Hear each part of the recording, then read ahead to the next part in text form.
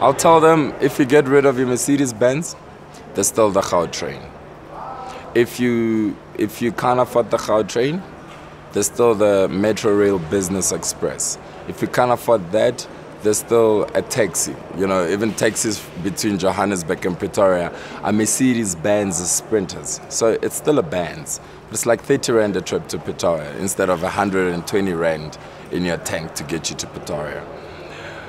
Another thing is just, you know, it's never a bad idea to go back to your roots. So if you've been earning 30K a month after tax and medical and everything else, and now you find yourself only living around 10K, you can still make a living, you know. So don't try to keep up with the image, because the image might kill you. Some people commit suicide because of this.